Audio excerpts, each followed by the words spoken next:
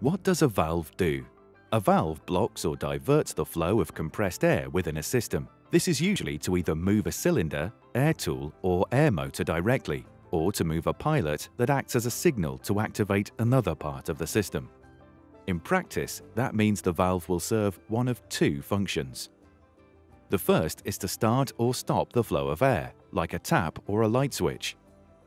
The second is to change the direction of airflow by driving one of two outlets.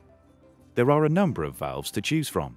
The best way to decide which is most appropriate is by considering the following: valve body and function, valve operator, valve size.